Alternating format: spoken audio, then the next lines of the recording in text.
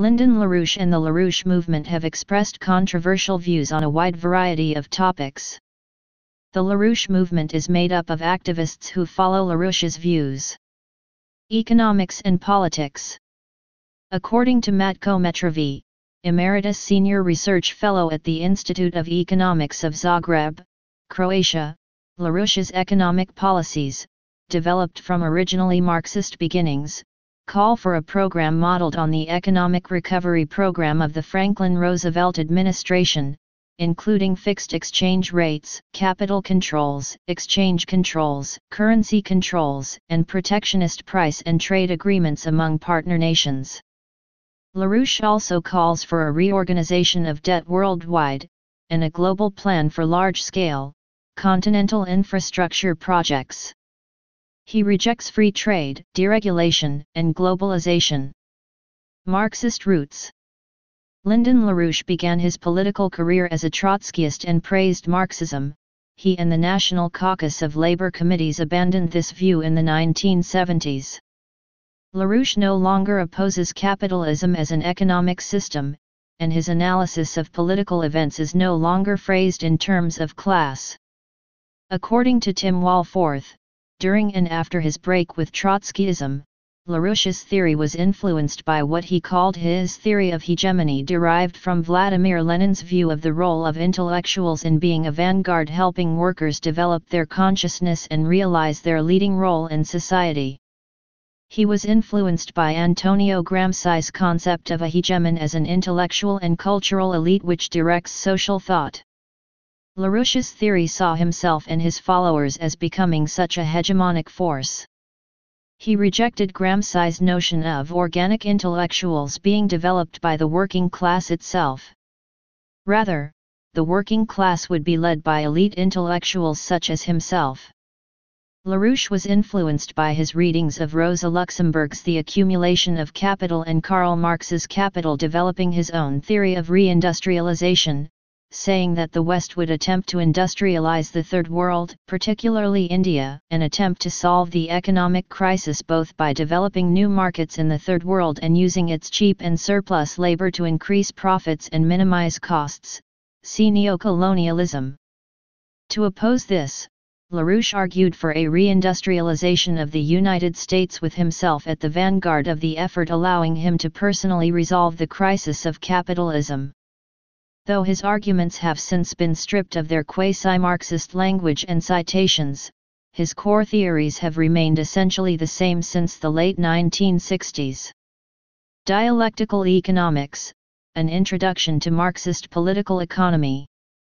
In Dialectical Economics, an introduction to Marxist political economy, a book published in 1975 by D.C. Heath and Company under the pen name Lynn Marcus, LaRouche tried to show that numerous Marxists ranging from the Monthly Review Group to Ernest Mondale, Vladimir Lenin, Leon Trotsky, Joseph Stalin, Mao Zedong, Fidel Castro, and the Soviet economists had failed to correctly understand and interpret Marx's writing.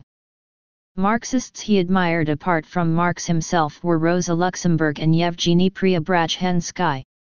According to a review by Martin Bronfenbrenner in the Journal of Political Economy, about half of the book was devoted to dialectical philosophy, with a strong epistemological stress, with the other half devoted to discussions of economic and general history, anthropology and sociology, and actual economics, including a surprisingly large helping of business administration. Bronfenbrenner noted that LaRouche seemed to have more private business experience than the great majority of academic economists, including a familiarity with the way speculative overcapitalization, operating at the borders of white-collar crime, creates fictitious capitals that later do not match their actual earning power. Like Thorstein Veblen, LaRouche subscribed to an overcapitalization theory of economic depression. According to Bronfenbrenner, LaRouche viewed conventional economics as a withered arm of philosophy, which had taken a wrong turn towards reductionism under the influence of British empiricists such as Locke and Hume. LaRouche's definition of reductionism was as follows. The fundamental fallacy of ordinary understanding is the delusion that the universe is reducible to simple substance, or the more Hume-like view that the content of human knowledge is limited to simple substance-like, self-evident sense perceptions. This discredited outlook, whether it takes the naive mechanistic or the equivalent mechanistic outlook of empiricism, is termed reductionism. All varieties of reductionism are formally premised on the fallacious assumption of formal logic, that the universe can be represented as discrete points interconnected by formal relations. From this it followed, Bronfenbrenner said, that LaRouche viewed bourgeois economists' concern with prices as reductionism, versus the Marxian concern with values. The reductionist fallacy then lies in adjusting a value theory like labor theory to fit in with price theory. In LaRouche's view, economists should work in the opposite direction. According to Bronfenbrenner, LaRouche viewed capitalist America as headed for a kind of fascism not much better than that of the Nazis, but he noted that LaRouche's own vision of socialism, and the trade-off between necessity and freedom in a centrally planned economy, seemed apt to result in the justification of a different kind of dictatorship.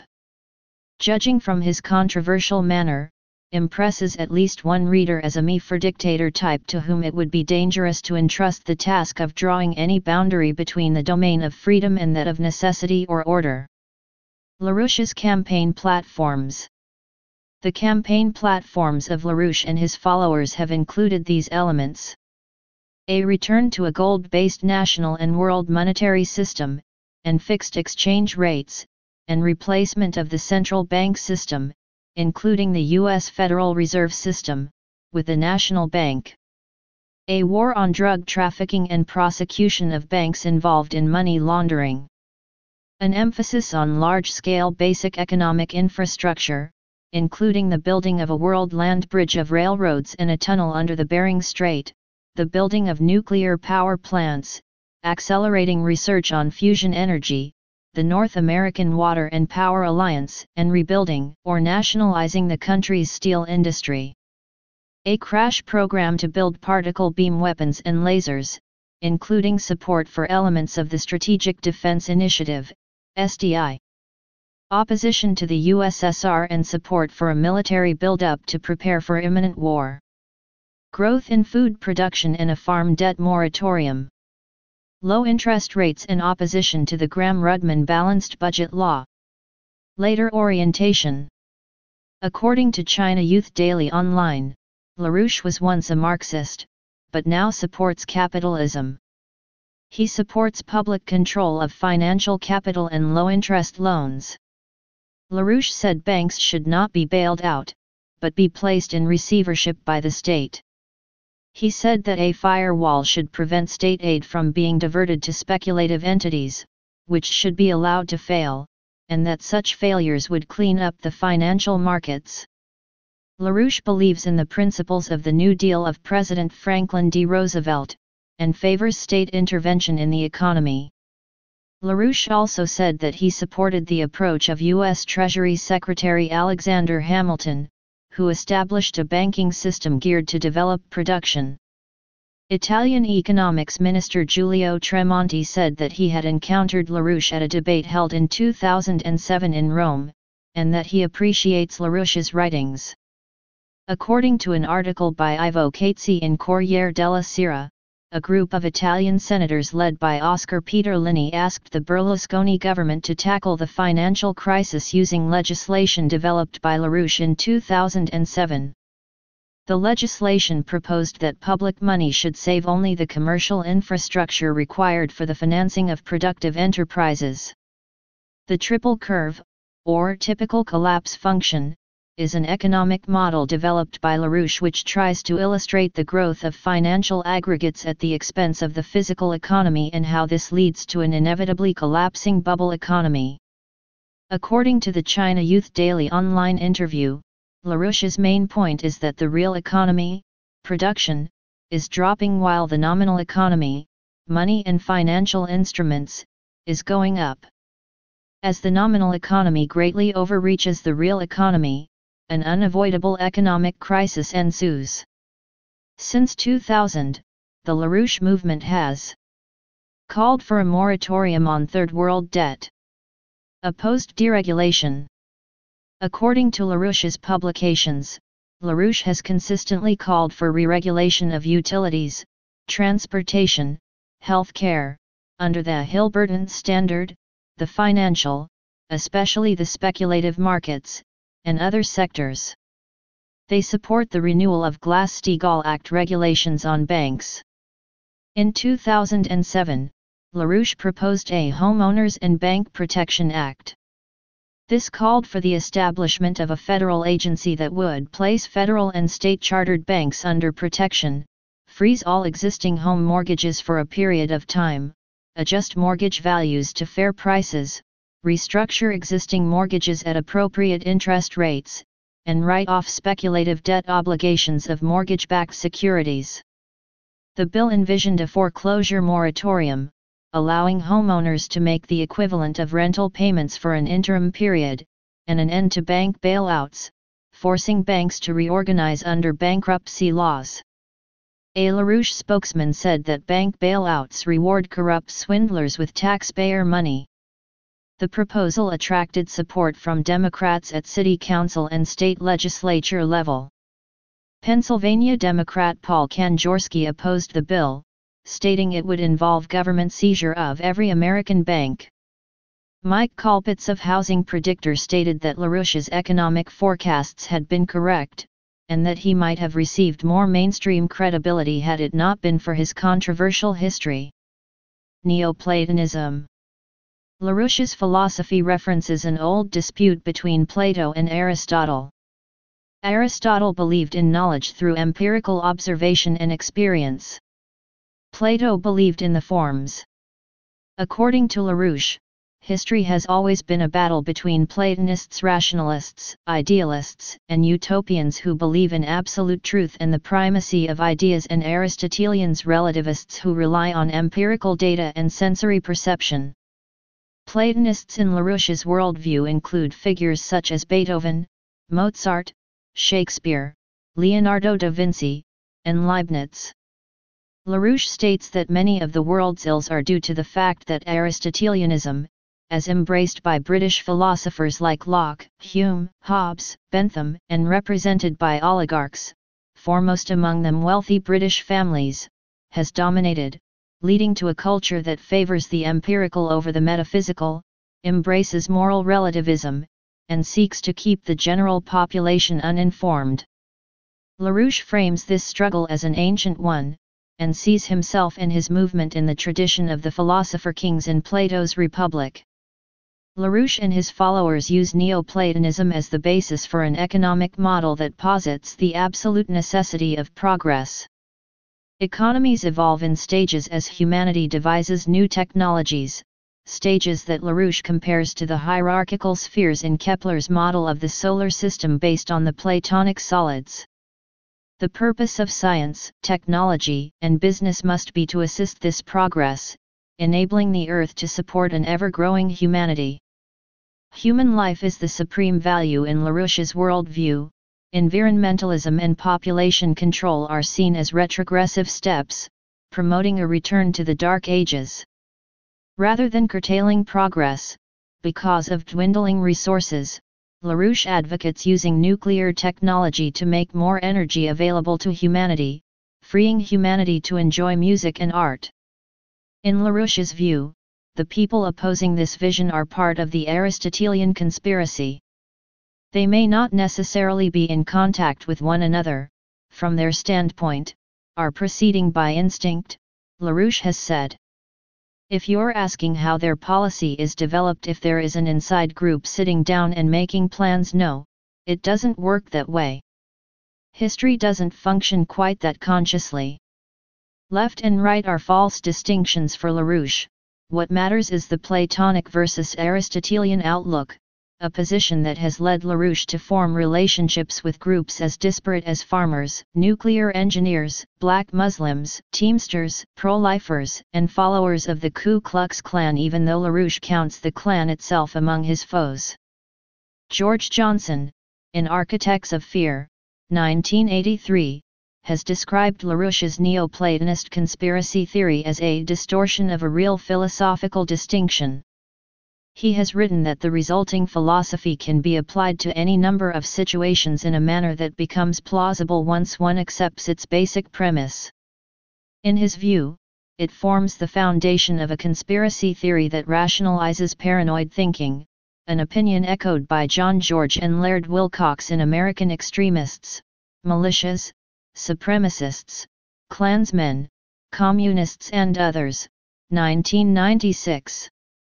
Writing in the New York Times in 1989, Johnson described LaRouche as a kind of Alan Bloom gone mad who seems to believe the nonsense he spouts, a view of the world in which Aristotelians use sex, drugs, and rock and roll and environmentalism and quantum theory to support wealthy oligarchs and create a civilization-destroying new dark age. Conspiracies. LaRouche wrote that conspiracy was natural in human beings. In 1998, he responded to critics of his conspiracism, such as Daniel Pipes, and said that Pipes wrongly believed that all reports of conspiracy are axiomatically false. LaRouche's critics, particularly Dennis King and Chip Berlet, characterize his current orientation as being a conspiracist worldview. They say the Marxist concept of the ruling class was converted by LaRouche into a conspiracy theory, in which world capitalism was controlled by a cabal including the Rothschilds, the Rockefellers, Henry Kissinger, and the Council on Foreign Relations. Daniel Pipes said that LaRouche personalizes his conspiracy theories, and associates all of his adversaries with the forces of darkness. EIR in 2007 ran an investigative report titled Vast Right-Wing Conspiracy at It Again, with a new twist. It says, perhaps the only name that sends the VRWC gang more into orbit than either Bill and Hillary Clinton, is the name Lyndon LaRouche. The very same apparatus that waged a billion-dollar slander campaign against the President and the First Lady throughout much of the mid and late 1990s, has an even longer track record of venomous slander and frame-up campaigns against LaRouche and his political movement. Of course, the reality is that it was the Bush-Cheney campaign, backed by the Scalia Supreme Court, that actually stole the 2000 election in Florida. In 2001, LaRouche said that rogue elements within the American military took part in, or planned, the September 11, 2001 attacks as part of a coup d'état. The British conspiracy. LaRouche is known for alleging conspiracies by the British. LaRouche has said that the dominant imperialist strategic force acting on the planet today is not the United States, but the Anglo-Dutch liberal system of the British Empire, which he asserts is an oligarchic financial consortium like that of medieval Venice, more like a financial slime mold than a nation. According to this theory, London financial circles protect themselves from competition by using techniques of controlled conflict first developed in Venice, and LaRouche attributes many wars in recent memory to this alleged activity by the British. According to Chip Berlet and Dennis King, LaRouche has always been stridently anti-British and has included Queen Elizabeth II, the British royal family, and others, in his list of conspirators who are said to control the world's political economy and the international drug trade. According to Jonathan Vankin and John Whalen, LaRouche is the most illustrious Anglophobe. These views are reflected in 3 books authored by members of his organization. Dope, Inc. by David P. Goldman, Konstantinos Kalimtkis, and Jeffrey Steinberg, 1978, ISBN 0-918388-08-2. This book discusses the history of narcotics trafficking, beginning with the Opium War, and alleges that British interests have continued to dominate the field up to the modern era, for example through money laundering in British offshore banking colonies. The heart of the conspiracy, according to LaRouche, is the financial elite of the City of London. The Civil War and the American System by Alan Salisbury, 1979, ISBN 091-838-8023 alleges that British interests encouraged and financed the secession movement and supported the Confederacy against the Union in the American Civil War, because they preferred North America to be a primitive agrarian economy that they could dominate through policies of free trade. The New Dark Ages Conspiracy by Carol White, 1980, ISBN 0-933488-05X alleges that a group of British intellectuals led by Bertrand Russell and H. G. Wells attempted to control scientific progress in order to keep the world backward and more easily managed by imperialism. In this conspiracy theory, Wells wished science to be controlled by some kind of priesthood and kept from the common man, while Russell wished to stifle it altogether by restricting it to a closed system of formal logic, that would prohibit the introduction of new ideas. This conspiracy also involved the promotion of the counterculture. The Queen and Prince Philip. According to book critic and columnist Scott McLeamy, the emergence of the is all the more surprising, given that LaRouche himself has long since become the walking punchline to a very strange joke. He is known for some of the most baroque conspiracy theories ever put into circulation. Members of the Limb now deny that he ever accused the Queen of England of drug trafficking, though in fact, he did exactly that throughout the 1980s. At the time, he won admirers on the extreme right wing by denouncing Henry Kissinger as an agent of the KGB and calling for AIDS patients to be quarantined. In 2004, in a segment about the death of Jeremiah Duggan during a LaRouche Youth Movement Cotter School in Wiesbaden in March 2003, BBC's Newsnight rebroadcast a BBC interview with LaRouche from 1980, in which he said about the Queen, "Of course she's pushing drugs. That is, in the sense of a responsibility, the head of a gang that is pushing drugs, she knows it's happening and she isn't stopping it."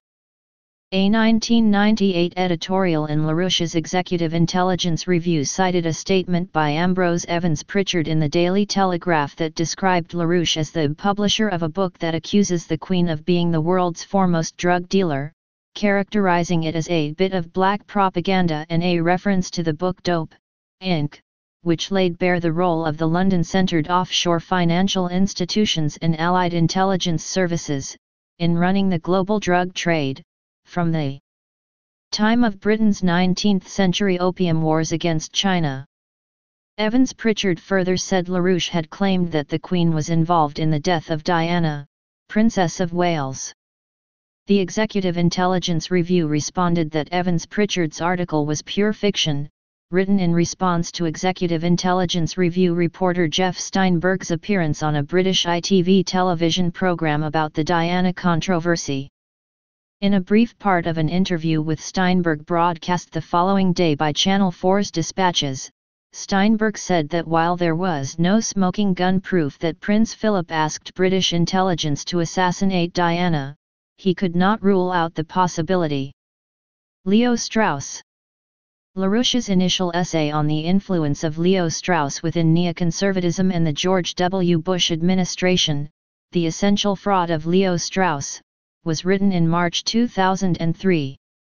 In the same year, a series of pamphlets entitled Children of Satan, later consolidated into a book, began appearing. LaRouche charges that there was a conspiracy dominated by what are called Straussians, followers of Leo Strauss, within the Bush administration, and that the dominant personality in this conspiracy was Dick Cheney, whose photo appears on the cover of the book. LaRouche claimed that these conspirators deliberately misled the American public and the U.S. Congress in order to initiate the 2003 invasion of Iraq. He writes that the Straussians created the Office of Special Plans in order to fabricate intelligence and bypass traditional intelligence channels. According to LaRouche movement member Tony Papert, an important part of this theory is the LaRouchian analysis of the ideas of Leo Strauss, which borrows heavily from the writings of Shadia Drury. Robert Bartley of the Wall Street Journal has condemned LaRouche's views on this subject, and says that it may have influenced other commentators who subsequently published a similar analysis, such as Seymour Hersh and James Atlas of the New York Times.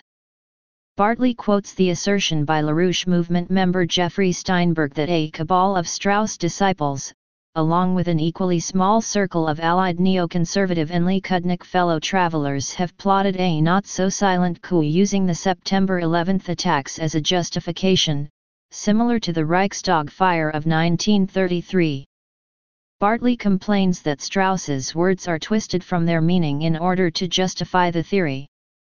Canadian journalist Jeet Heer writes that LaRouche's followers argue that Strauss is the evil genius behind the Republican Party.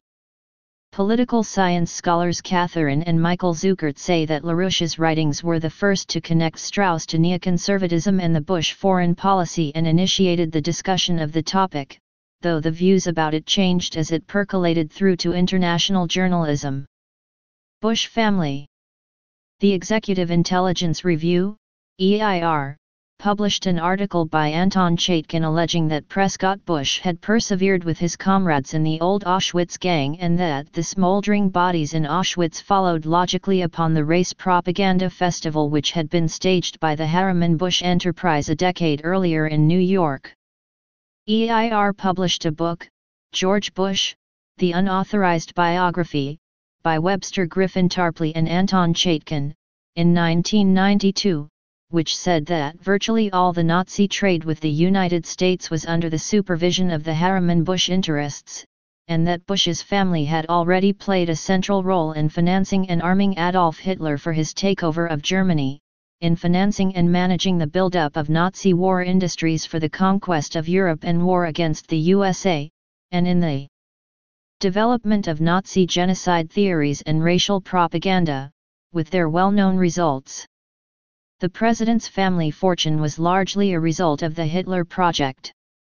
The powerful Anglo-American family associations, which later boosted him into the Central Intelligence Agency and up to the White House, were his father's partners in the Hitler Project. In 2006, the LaRouche Political Action Committee and EIR published LaRouche to Rumsfeld, FDR defeated the Nazis, while Bushes collaborated. LaRouche blasted Rumsfeld, reminding him that it was President Franklin Delano Roosevelt who defeated Hitler and the Nazis, while many American right-wingers of the 1930s and 40s were promoters of Mussolini, Hjalmar Schacht, and Hermann Goering. And among the extreme American fascists and Nazis of the period, there were some who openly sympathized with Adolf Hitler, by intention or practice. Let us not ignore the role of George Shultz, the man behind the Bush presidency, the power of Vice President Cheney, and the promotion of Don Rumsfeld as Secretary of Defense. Even leading Republicans know Shultz to be an outright totalitarian, who has used the Bush presidency to impose a Pinochet model of top-down dictatorship and radical free market economics upon the United States. Shultz's promotion of the privatization of war, on the SS model, has been backed, LaRouche noted, by Felix Rohatyn. Panic Proposal and AIDS. In 1974, an organization affiliated to LaRouche predicted that there would be pandemics in Africa. When AIDS was first recognized as a medical phenomenon in the early 1980s, LaRouche activists were convinced that this was the pandemic about which the task force had warned. LaRouche and his followers stated that HIV, the AIDS virus, could be transmitted by casual contact, citing as supporting evidence the high incidence of the disease in Africa, the Caribbean and southern Florida. LaRouche said that the transmission by insect bite was thoroughly established. John Grauerholtz, medical director of the BHTF, told reporters that the Soviet Union may have started the epidemic and that U.S. health officials aided the Soviets by not doing more to stop AIDS. AIDS became a key plank in LaRouche's platform. His slogan was "Spread Panic, not AIDS." LaRouche's followers created Prevent AIDS Now Initiative Committee, PANIC, which sponsored California Proposition 64, the LaRouche Initiative, in 1986. Mel Klenitsky, CO Director of Political Operations for the LaRouche-affiliated National Democratic Policy Committee and LaRouche's campaign director, said that there must be universal testing and mandatory quarantining of HIV carriers. 20 to 30 million out of 100 million people in Central Africa have AIDS, Klenitsky said. It is spreading because of impoverished economic conditions, and that is a direct result of IMF policies that have destroyed people's means of resisting the disease. Klenitsky said that LaRouche believed that not only drug users and homosexuals are vulnerable to the disease. The measure was met with strong opposition and was defeated. A second AIDS initiative qualified for the ballot in 1988, but the measure failed by a larger margin. In response to a survey which predicted that 72% of voters would oppose the measure, a spokesman called the poll an obvious fraud, saying that pollsters deliberately worded questions to prejudice respondents against the initiative. He additionally said that the poll was part of a big lie, witch hunt orchestrated by Armand Hammer and Elizabeth Taylor. As early as 1985, NDPC members ran for local school boards on a platform of keeping infected students out of school. In 1986, LaRouche supporters traveled from Seattle, Washington to Lebanon, Oregon to urge the school board there to reverse a policy that would allow children with AIDS to enroll. In 1987, followers tried to organize a boycott of an elementary school in the Chicago neighborhood of Pilsen, sending a van with loudspeakers through the district.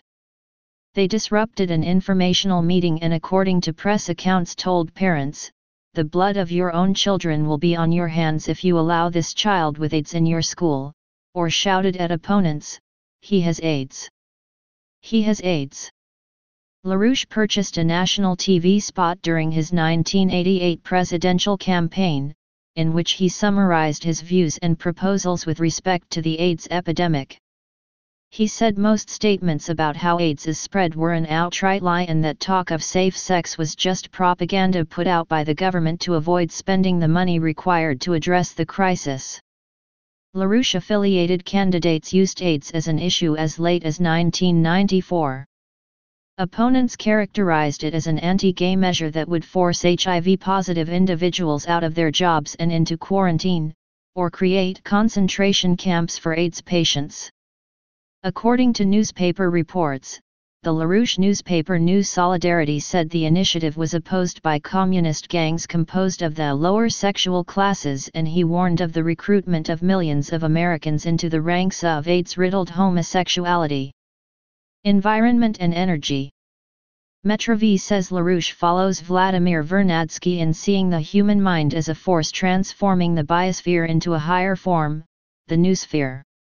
LaRouche favors a highly industrialized civilization reaching for innovation and interplanetary colonization. The movement says that the theory of man-caused global warming prevents the development of emerging economies.